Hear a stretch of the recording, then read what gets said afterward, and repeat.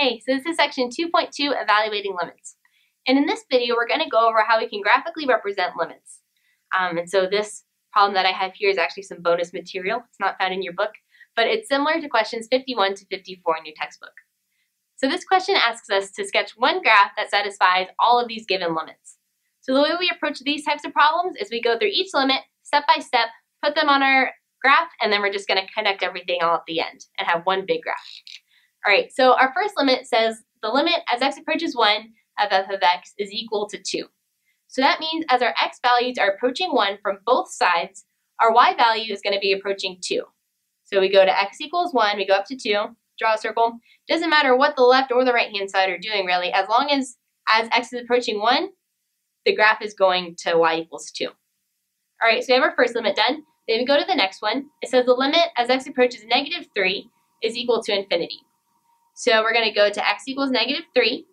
Since it's approaching infinity, that means that there's actually a vertical asymptote there. And from both the left and the right-hand side, our graph is approaching infinity.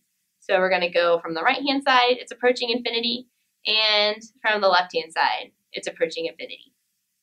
All right, then we go on to our next limit. The limit as x approaches 3 from the left-hand side, the superscript minus means from the left of f of x is equal to 4.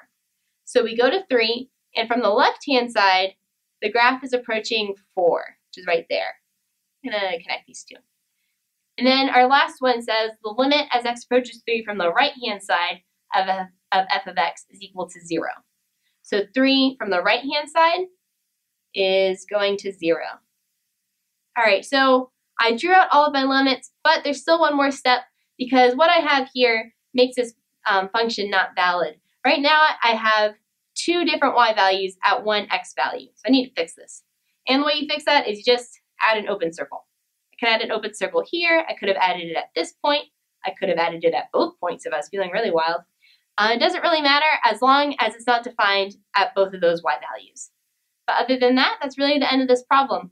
Your graph might look a little different from mine, and it doesn't matter what the middle parts look like as long as all the limits that they gave us are the same on both of our graphs. But other than that, that's it. I hope you found this video really helpful. The concepts covered in this video are true no matter what calculus class you're in, but all the sections and problems I referenced were from this textbook right here. And remember that if you're a registered Baylor student, we offer free tutoring on the first floor of Sid Rich. You can either schedule a one-on-one appointment online or just drop in whenever you're available during our business hours for free tutoring. For more information, feel free to visit our website.